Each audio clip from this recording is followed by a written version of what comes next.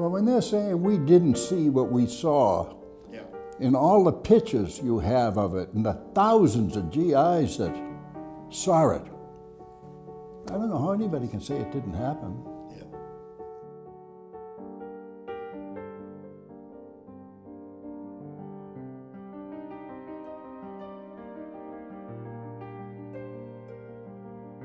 We turned down this dirt road and we went down and I saw this big fence with a big high fence with what like we call our cattle fences back home. And there were hundreds of people behind this fence. Skeletons looked like, thin, all of them were very thin. And so one of the guys got out and opened the gate, blew open the gate, shut open the gate. And by that time we had dismounted and gotten outside. And Lieutenant Burns went inside the gate and he saw a bunch of bodies and all these people crowding around us. Some of them were crying, some of them were hugging our feet and down around our legs. We didn't know who they were. We didn't know what was going on. We had no idea of camp like this. We had not seen any before.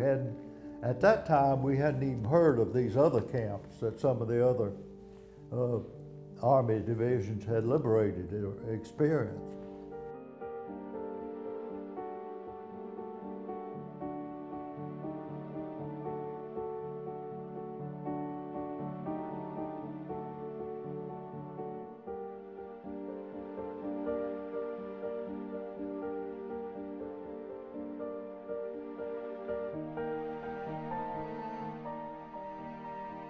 The side road had a railroad along it, and there were 10 boxcars there that were full of, had about 100 Holocaust victims in each of the cars. The guards had abandoned them. As well as the train engineers. But somehow or other, I don't know how the doors of the boxcars got open, but so the people who were already dead, I would say about 2/3 of the people in the boxcars were dead. So they just shoved them out of the boxcars and made it kind of like a ramp so that there was those who were still alive, who were so weak, could crawl over them and eventually get up to the road. The grass was gone, the bark off the trees was gone, so there was nothing left unless you found some worms on the ground. That's the only thing they could eat. Like, I found on the 5th day or 6th day, I found some snails on a tree, and I didn't have the strength to chew them. So I swallowed most of them, and then they crawled around my stomach for a whole day and a whole night. I was hitting my stomach trying to think I'm gonna kill them. It wasn't that way. But this is what people did. When the German SS troops guarding the concentration camp at Gunskirchen heard the Americans were coming, they suddenly got busy burying the bodies of their victims, or rather having them buried by inmates, and gave the prisoners who were still alive what they considered an extremely liberal food ration. 1 lump of sugar per person and 1 loaf of bread for every 7 persons. Then, 2 days or a day and a half before we arrived, the SS left. All this I learned from talking to the inmates of the camp, many of whom spoke English.